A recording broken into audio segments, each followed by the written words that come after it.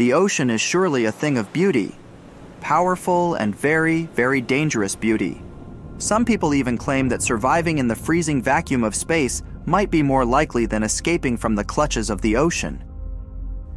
But space is often called the final frontier for us humans. It's vast, dark, and probably filled with all kinds of terrors. You can't but expect some disaster at every turn, and we still don't know whether some hostile civilizations are lurking out there, waiting for us to come closer.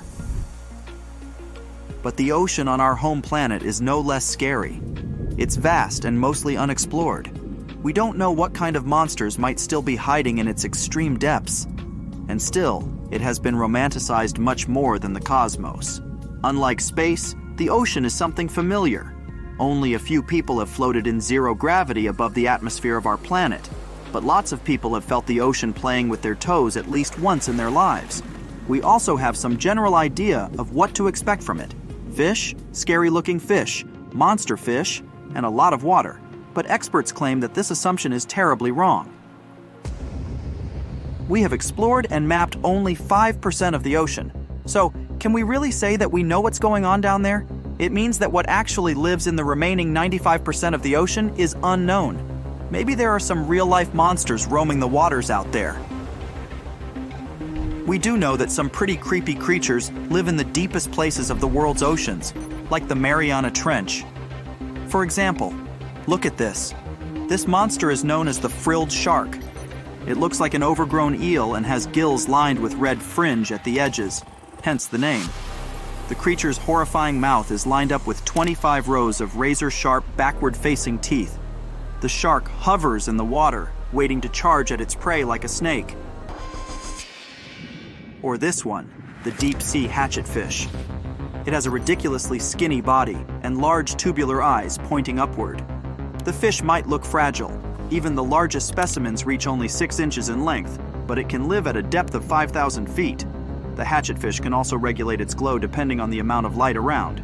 That's how they camouflage. With its protruding, flattened snout and pink-colored skin, the goblin shark looks like a visitor from another planet.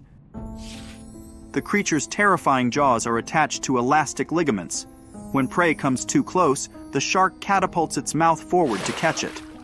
If your mouth could do the same, you would be able to eat things dangling pretty far away from your face. Or look at this thing. It's the ping-pong tree sponge. It may look like a beautiful ethereal lamp, but its appearance is deceptive.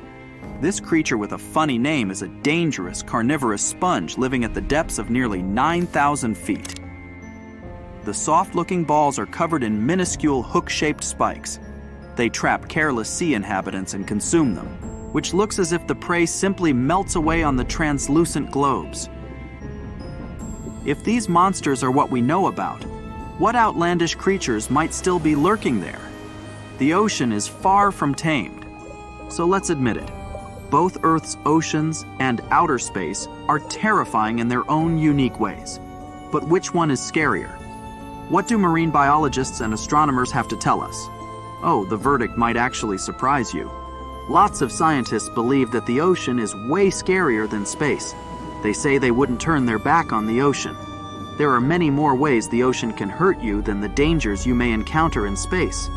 From venomous animals to the pressure of the deep sea and a lack of oxygen. And what do you think? What is scarier, the ocean or outer space? In the past 30 years, scientists have made an incredible discovery of a new creature living deep beneath the surface of the ocean. And the name of the creature is the harp sponge. Now, if you're wondering why it took so long to come across this animal, then I might have the answer. These creatures typically hang out at a depth of roughly 11,100 feet beneath the ocean's waves.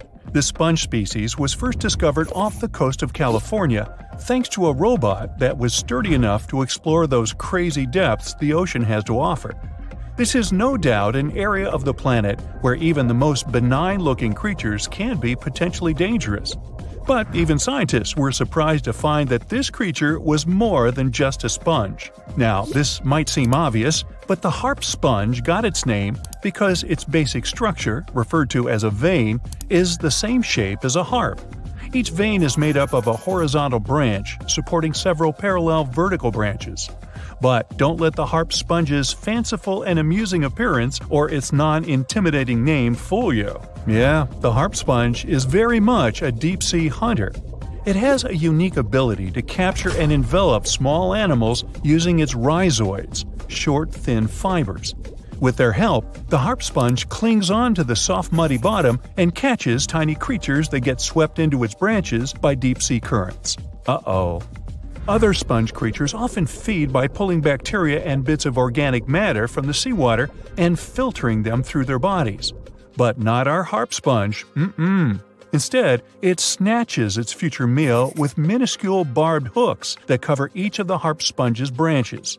Now, harp sponges prefer tiny crustaceans like crabs, crayfish, shrimps, and prawns. Once the harp sponge has one of them in its clutches, it envelops the animal in a thin membrane before slowly beginning to digest it. So, pal, what's eating you? Oh, Harpo? Too bad. Researchers believe that harp sponges use this method of feeding because there aren't enough nutrients that deep down. This makes traditional filter feeding less effective. Research has shown that the creature is still in the process of evolving. Early harp sponges researchers found only had 2 veins, but later scientists discovered other harp sponges that had 6 veins. The harp sponge might have evolved this elaborate candle holder-like structure to increase its surface area. In general, harp sponges typically grow up to a length of 1 foot, but researchers have seen a creature that was 2 feet in length. The harp sponge is not only very unusual, but also beautiful to look at. See those tiny white balls on top of the branches? Now, why don't we look at some other creatures that live below the photic zone of Earth's oceans? The photic zone means the area beneath the ocean's surface that still receives some sunlight. Thanks to this, there are loads of different creatures and organisms living there. Any animal living beyond this layer qualifies as a deep-sea creature. The Tomopterus worm is a segmented worm you can find in the twilight zone of the ocean. This is the area that lies between 650 and 3,300 feet beneath the surface. These creatures are often no more than 1 inch long, but the largest of them can grow up to 1 foot. While swimming around and feeding, these worms do what researchers describe as an amazing smooth dance. That's because the creatures can swim extremely quickly and maneuver at tight angles with ease. Now, I know most people hear the word worm and think of the common earthworm, so it's quite interesting to know there's a deep-sea worm out there that never leaves the water during its entire life. Similarly, most of us try to avoid jellyfish that either rest on the sand or sit on top of the ocean waves. This isn't the case with a chrysota jelly. That's a deep-sea creature too. This beautiful jellyfish is mostly ruby red, bright orange, or electric purple. That's what helped researchers realize they had found a new species of jellyfish. The creature grows to a maximum size of 1 inch across. It has tentacles that stretch out in every direction. Now, if you come close to this jellyfish, it'll pull all these tentacles in toward its body before rapidly swimming away to avoid danger. Yes, you are dangerous. The chrysota jelly is extremely rare. You won't see it very often. You might need to borrow that deep-sea diving robot I mentioned earlier. While worms and jellyfish might seem quite harmless, this isn't the case with the Pacific viperfish. Ooh. This creature is equipped with a noticeably big mouth, like me. And the needle-like teeth inside are key to its hunting strategy. Pacific viperfish live at around 5,000 feet below the ocean surface. But they're among those numerous marine animals that migrate each night from the ocean depths toward shallower waters to dine. What's on the menu for dinner tonight? Lots of small fish and shrimp. The creature can grow up to 12 inches in length. Its 2 front fangs, which stick up from the fish's bottom jaw past its own eyes, are especially dramatic. When the fish unhinges its jaw, its mouth can open wide enough to engulf smaller animals, and the teeth form a cage to prevent an escape. Now, have you ever seen an underwater creature that looks like a strawberry? Trust me, it does exist. Just look at these dots on the strawberry squid. The creature has a big eye and a smaller one. You might think this unconventional pairing would be awkward and uncomfortable, but it's actually the opposite. The big left eye looks upward. It spots shadows cast by other animals in the dimly lit waters above. The eye's tubular shape helps it collect as much light as possible. On the other side of the squid's head, you can see its right eye. It's small and looks downward. This eye searches for flashes of bioluminescence produced by animals lurking in the darker waters below. Now, bioluminescence means the production and emission of light by living organisms. By the way, the squid has a nickname. And no, it's not Squiggy, although that's a great one. It's known as the cockeyed squid. This is simply due to the remarkable difference in size between its two eyes. I think I like Squiggy better, and so it goes. Since light doesn't reach the deep sea, the strawberry squid's body actually looks black. This helps the creature hide from enemies, such as sharks and dolphins. In general, the strawberry squid grows to a length of 5 inches. It typically lives around 3,000 feet below the surface, but floats to shallower waters at night. Now, the feather star is a marine creature without a backbone, but with feather-like arms that radiate from the center of its body. These creatures first appeared around 200 million years ago. Related to sea stars, they look like a flower, but if you approach them, they'll quickly swim away. But not all feather stars can swim. Many species can only crawl along the bottom of the seafloor. Like some of the other deep-sea creatures we've looked at, the feather star can adapt to its surroundings.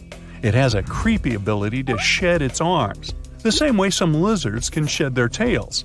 This also helps them escape from their enemies. Feather stars live all across the globe, from the equator to the poles, from the shallow waters on top of reefs to the deep, deep sea. Now, given that we're dealing with mysterious creatures, the name of this one is quite fitting. The swift vampire squid should be the official symbol of life in the deep sea. The animal has a dark red body, huge blue eyes, and a cloak-like web that stretches between its 8 arms. This, along with its name, may suggest that the creature is some form of a terrifying hunter. In reality, though, the vampire squid is a soft-bodied, timid creature, about the size, shape, and color of a football. It grows to roughly 12 inches in length and lives 3,000 feet below the waves. There's almost no oxygen there, but also relatively few predators. Whew, I think I'll need to decompress from this one. The universe is not static. It evolves all the time and grows in all directions. It's expanding, and scientists found this out almost a century ago. And it's not at a stable rate. The more time goes by, the faster the universe expands. As this happens, stars, planets, and galaxies move farther and farther apart, which leaves more space between them. If that's the case, the universe is supposed to become colder as it expands, right? After all, it was a lot denser when the Big Bang happened, and a lot hotter. As it was expanding, space was cooling down, which created conditions for planets, stars, and other space objects to form. Yeah, that's not exactly the case now. Scientists were surprised to hear it too. But our universe is actually getting hotter. They observed the temperature of cosmic gas farther away from our home planet compared to young gases closer to the Earth. Since we measure distance in space by light years, farther areas are like going back to the past, and regions closer to us are like observing the present day. They found out the temperature of a gas in space has gone up more than 10 times in the last 10 billion years. Now, the temperature of the cosmic gas that's spread all across the universe can get to around 4 million degrees Fahrenheit. Wow! As the universe expands, gravitational force does its part and pulls gas and dark matter together. It's doing some pretty hard work there. It creates galaxies and clusters of galaxies out of them. And this process is totally chaotic. It's so messy that more and more gas heats up as all of this is happening. Space was extremely hot when it was just forming 13.7 billion years ago. What if it gets warm like that once again? Scientists are observing the situation. They found out the temperature in space increased by measuring cosmic gases using something called redshift. They generally use this method when they want to see how far away some space objects are. Those that are closer to us have shorter light wavelengths. The farther some object is, the longer its light wavelengths are. And they can now determine the temperature of a certain object from its light. On average, space is a pretty cold place. The glow that's left from the Big Bang is called the CMB, which is short for the cosmic microwave background. It's so powerful and intense, it bathes the entire universe in light. It's the only thing that significantly heats up matter. But there are many smaller mechanisms that help to heat up matter in the universe, and they could go crazy if space warms up. Like stars. They emit radiation that affects nearby dust and gas. They radiate throughout the far infrared too.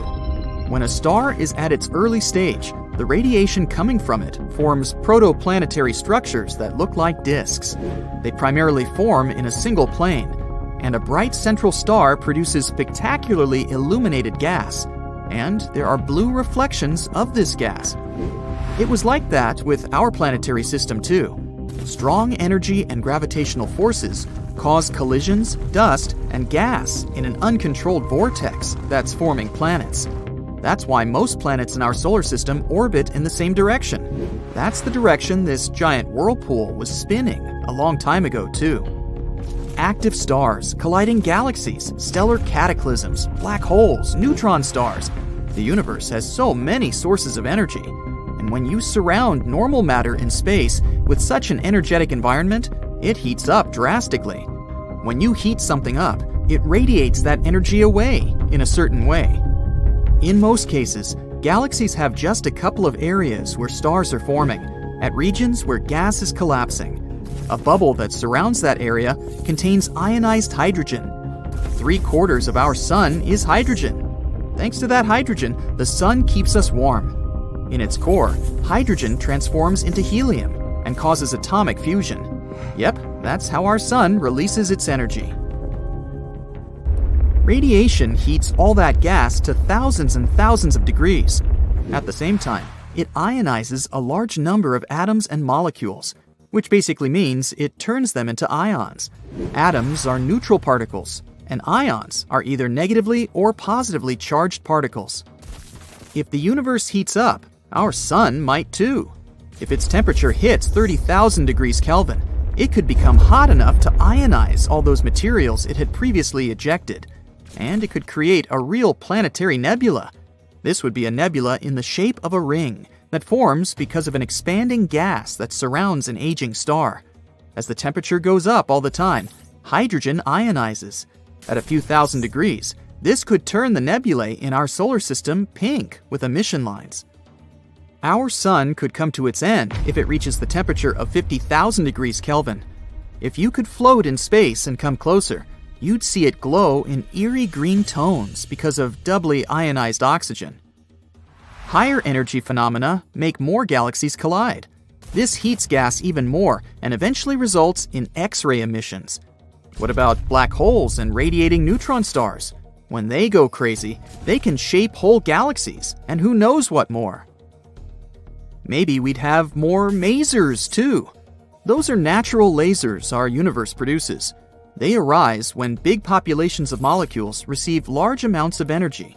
By now, scientists have found the strongest, yet the most distant maser. So powerful, it's more luminous than the light 6,000 suns would produce, and in just one emission line. Maybe then we'd discover even stronger masers. That's in the case that we're even going to be here at all. Because as the universe is getting hotter, cosmic radiation is getting stronger. Not so good for life on Earth. Increased cosmic radiation could harm us. Who knows if life would even be possible on Earth in that case, or if the powerful gravitational force would pull our home planet too, and crash it into another one. But maybe life as we know it wouldn't completely disappear. Or, if that happened, it could possibly somehow find its way once again, maybe in the distant future. There's a possibility our universe could support life at its early stages. Doesn't look like that when you think of the chaos the Big Bang caused, right? But that was only in its mere beginnings. After things had settled down a bit, the dregs of enormous, earliest stars formed rocky planets. In our solar system, those are Earth, Mars, Mercury, and Venus. You can't set your foot on the rest of them since they're gas giants. Back in that time, radiation was quite intense, so rocky planets had an adequate environment to form, since it takes a lot of energy to whirlpool dust and particles and bake a planet in the end. This period of time coincides roughly with that when the first stars formed in our universe. Ancient stars were way bigger than our sun. They lived shorter though. They would have just exploded as supernovas on their end, and they would leave heavy metals across the space around them. Those are the particles rocky planets formed from. Radiation spread around the whole universe back then. It has changed over time. Today, it's almost an absolute zero.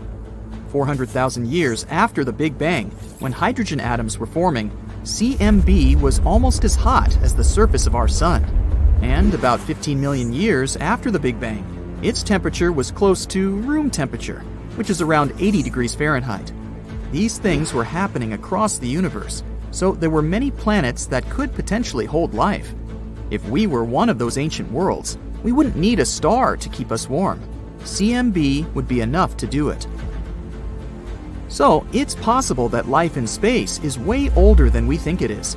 There could have been ancient worlds with liquid water on their surface. What if there were some primitive forms of organisms, like on our home planet a long time ago? Or even more developed ones? Perhaps we'll find out one day.